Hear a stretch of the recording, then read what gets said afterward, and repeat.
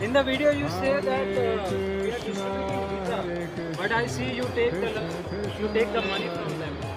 What's your comment on that? So I can give many answers for this. Hare Krishna. Just have one copy. Yeah. So I can give many answers for this.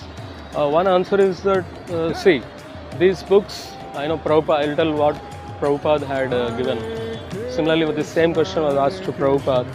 Prabhupada said that, see, this Gita was spoken in Kurukshetra.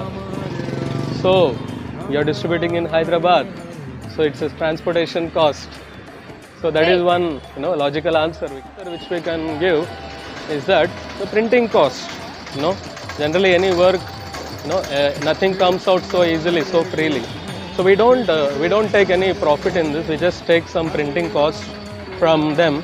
We just take some printing cost so that we can print more books.